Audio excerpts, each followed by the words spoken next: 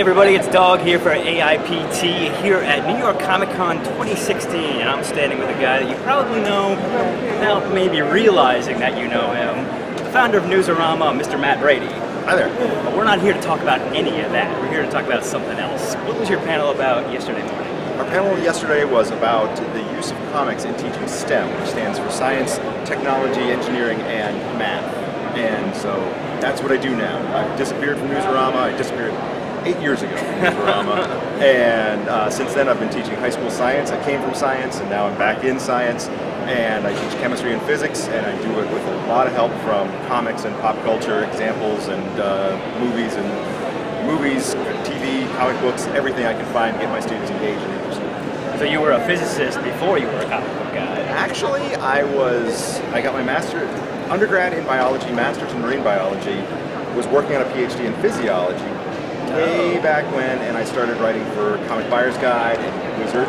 And a few other places, and then that turned into writing with Mike Duran for Newsarama, and working with him that eventually became Newsarama, and went on for a good 12 years, and I'd always kind of thought, you know, it'd be nice to get back into science and get back into teaching. By the time that Newsarama was I was feeling it might be time to go, my wife had gone into teaching, and so she kind of blazed the trail for me, and I just followed right along. All right. And you've got, for people who aren't lucky enough to be in school and taking your classes, you've got a website now called thescienceof.org. Yep. Did that kind of come from your teaching, or was it vice versa? How did those two things influence each other? It was about 2.5 years ago that my wife and I were talking, and I had always used pop culture examples, and I was always a big fan of like the science of books, the science of Star Trek, the science, a lot of those different ones. And so we said, well, we really need to work on this and use it, pitch it at a classroom level. And so what we do with thescienceof.org is I write articles that are aimed at a high school science level, which I feel is both appropriate for our students and the general American reader. I think probably has an understanding of science at about a high school level, for good or for bad.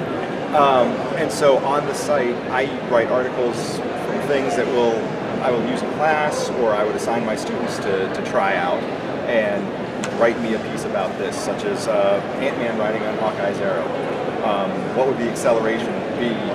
We had to do some research and find out, well, what kind of boat is he using? What's the acceleration? How fast does that arrow leave? And could you hold on? Spoiler alert, could Ant-Man ride the arrow? He would be ant-paced along there. Now, is that disappointing for your students? Is that kind of like a buzzkill, or does that actually help? That's the trick, and that came up in the panel yesterday, where some teachers are saying that, just how do you get around, killing the fun? Yeah. And it's a tight line to kind of go back and forth on. But what I do is I make sure that they understand the science, and then we kind of bring in the examples, like, okay, could this really happen? Why or why not? You explain to me, is this something that could happen? If this is something that could happen or something that couldn't happen, you explain, show me, and prove it to me, yes or no. And so they didn't use the Ant-Man experiment, the Ant-Man article in class, but they did use one with Iceman, for instance. Iceman, if he turns into solid ice right beside you, well, he has to let off a whole lot of heat. And that heat has to go somewhere, and he's kind of like a bomb when it goes off. And I don't think there's any of my students got any less fun out of Iceman, or said, oh, you ruined Iceman for me. But they understood the science of it, and they thought they made it more enjoyable for themselves. Now, if some X-Men writer would actually think about that, that could be a great superpower. It would be, but it would be kind of tough to fold back into continuity.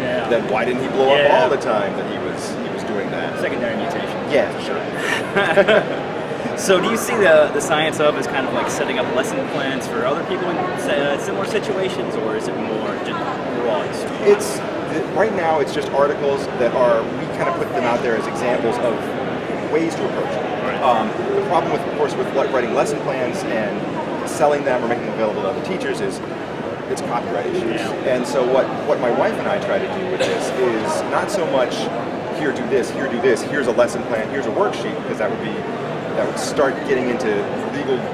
I don't think the company would call them gray zones. I think it would be very black and white legal-wise.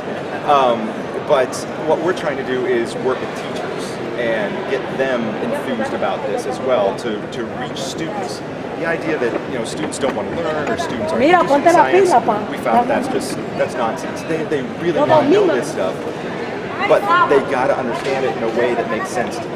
And stuff that gets relevant. yeah, 30, 50 years ago, the idea of, well, this is the same science that puts men on the moon.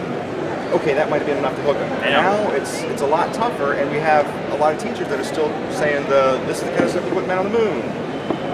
That's great, but they don't speak that language. Yeah. They speak Fast and Furious. They speak Justice League. They speak Batman versus Superman, and that's what hooks them.